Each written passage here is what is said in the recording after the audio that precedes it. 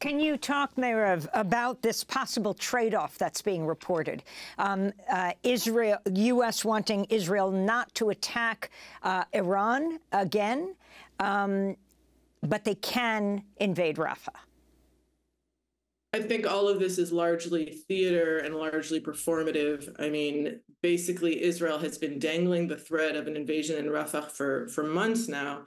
It doesn't mean that I don't think it's something that it plans to do, but the U.S. pushback on it, while firm rhetorically, hasn't really been convincing. I'm not convinced that the U.S. is actually about to withhold aid, or that the U.S. or Biden were actually going to stop Israel from invading Rafah, because they largely support the war effort. And Israel is almost surely going to respond to the Iranian strike in some way, and it's understandable.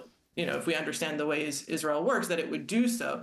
I think it's also understandable that Israel, would now, since it hasn't already responded, it's now going to consider its options in how it can do that and how it can leverage that situation. So now, in effect, it has the benefit of being able to kind of dangle both threats. We're both going to attack Iran and we're going to attack Rafah.